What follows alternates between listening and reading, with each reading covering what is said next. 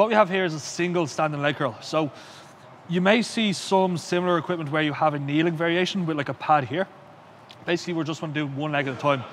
Main coaching cues here are driving your pelvis here into the pad, driving your thigh into it so you have a nice stable base, and then curling up. Initially, at the start of a session, what we'll do is try to keep this upright torso orientation and then fully contract that hamstring, get it nice and short. Later on in the session, you may see in your coaching cues that we might have a more forward tilted position where we train the hamstrings through more of a lengthened range, because remember that the hamstrings cross both the knee and the hip.